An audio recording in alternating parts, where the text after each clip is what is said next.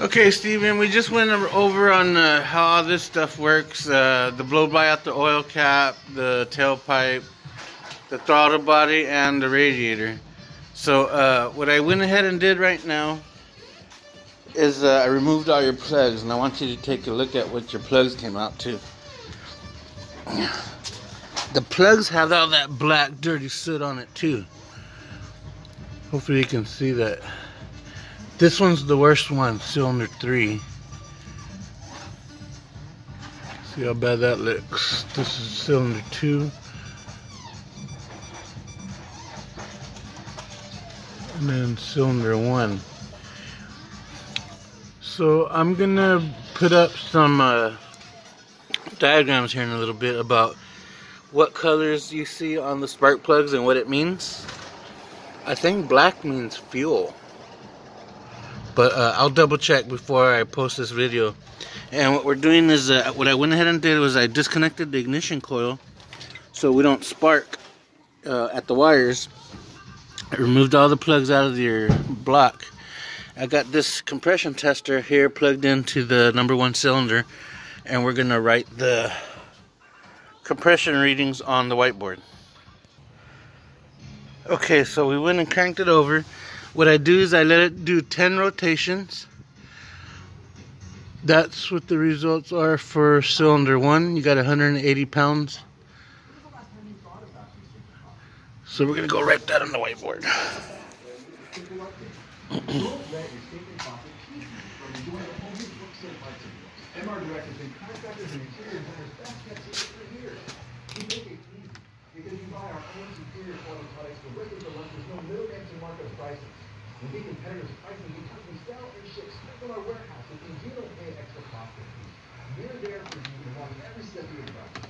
Okay, now we're gonna go to the next cylinder.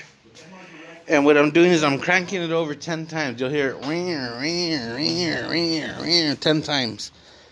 So what I'm gonna do is let the pressure out here, and we will go to cylinder 2 now. Okay, we are at cylinder 2, and cylinder 2 is showing 140 psi's. That's quite a bit of difference. So we're gonna go write that on the whiteboard.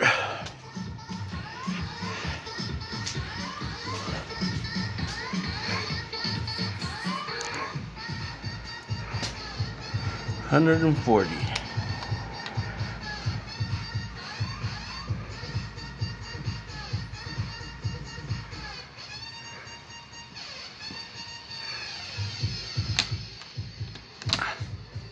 Now we're gonna do cylinder 3.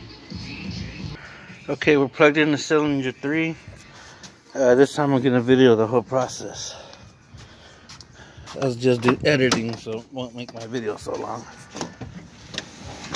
Okay, this is what I mean by cranking it over 10 times. Oops.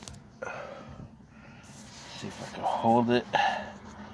Turn the wheel at the same time. Here it goes. 2, 3, 4, 5, 6, 7, 8, 9, 10. That's what I mean by cranking it over 10 times.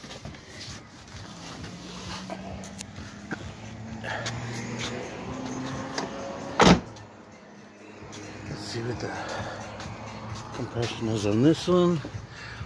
And this one reads about 155. Alright, we'll go write that on the whiteboard.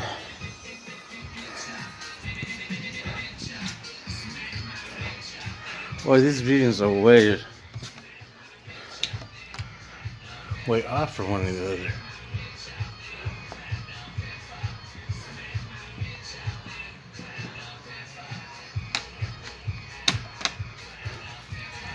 And I won't be able to hold the camera while I'm switching the compression gauge, so let me pause it for a second. Okay, we got the gauge in cylinder 4. 1, 2, 3, 4. So we'll go in and crank it over again.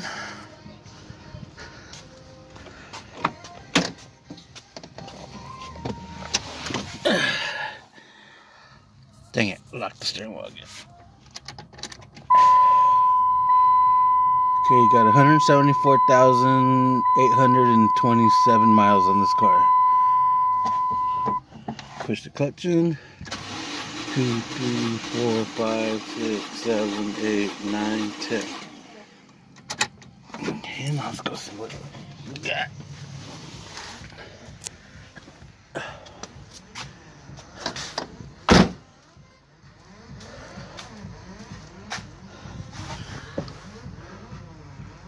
So we got 180 pounds, or 175. Dumb light. 175. So we'll write that on the whiteboard.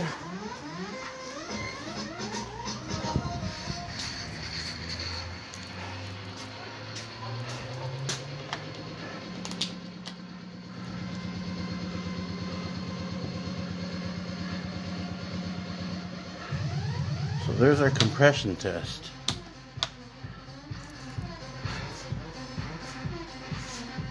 So give me a second, I'm going to explain your readings.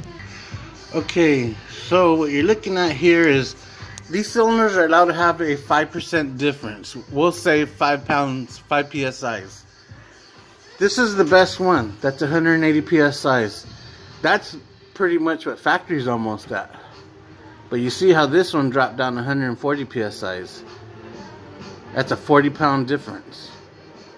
This one dropped down to 155 psi. That's a 25-pound difference.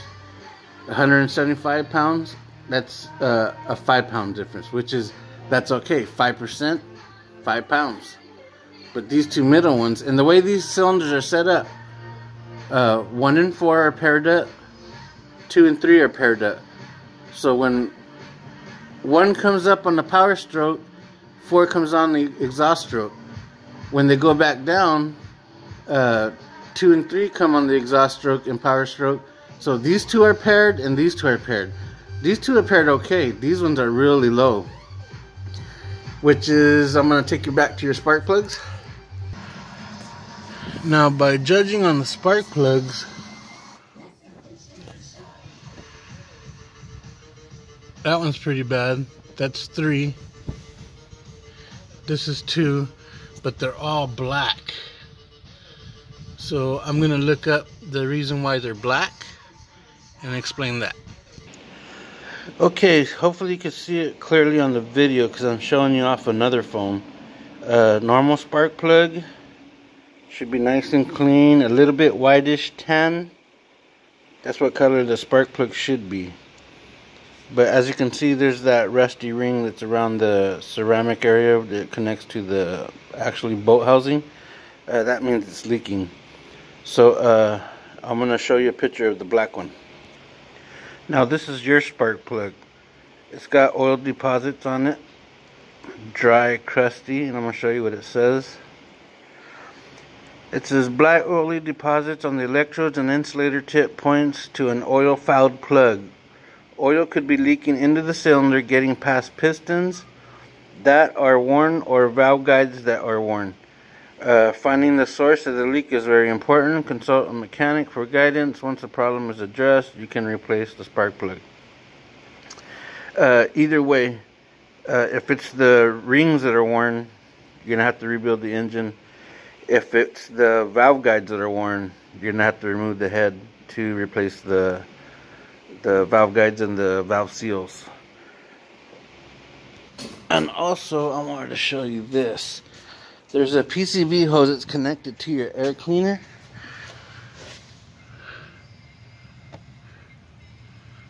It's full of oil. I don't know if you can see that. Hopefully you can. But it's going in there and it's dirtied up your inside of your throttle body. I had this pulled off. But yeah, so it's got a lot of blow-by. Blow-by is a symptom of worn piston rings. That means, as you can tell, the compression on two of the cylinders were like very low. So, as you can see on the whiteboard over there, 2 of the cylinders were very low. So that means it's got a lot of blow-by. So that's telling me your rings are worn. So the rings, the compression's getting past the rings, going into your crankcase, and then pushing that oil in the crankcase either pass through your PCV valve or through that tube that I just showed you right now, and getting sucked in and reburning it, and then that oil vapors is getting inside the cylinders, which is turning those spark plugs black. So I mean, that's not a good thing. This engine's a tired engine. I just showed you earlier how many miles it had on it. So even though you don't drive it very often, the odometer tells you how much mileage is on the engine itself. So I'm recommending exploratory surgery if you want to take it that far. I can give you an estimate on pulling off the head and examining the rest of the engine. But if you don't want to take it that far, I understand. These SL1s I'm not really a fan of, and I think you just should move on to the next vehicle. But like I said, stick with Toyota, Honda, and Nissan. Can't go wrong. These Saturns SL1s I'm not really a big fan of. But I'm going to try to do some more research to see where I can find where that lean code's coming from. I'm not sure if that's triggering the lean code, but I'm going to research it further and go from there. So that'll be the end of this video. Once I find out anything else, I'll make another video for you. Alrighty.